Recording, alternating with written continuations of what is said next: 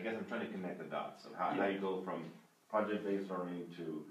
somebody in a completely different school making an arcade system. Yeah, so basically we're trying to model after like our own program that we have here, which is Project Lead the Way. We're basically trying to like have kind of the same idea and like integrate more curriculum into schools that don't have things like this, because like our teachers here have told us over and over again how fortunate we are to have such a great program like Project Lead the Way that allows us to have these experiences and learn all these things about technology. But there's like tons of schools that have next to nothing or literally nothing of the sorts like that. So we think it'd be really cool to have like simple projects that we could come up with to integrate into a school's curriculum to give students like the opportunity to get their interest in things like more like technology for schools that aren't fortunate enough to have that. So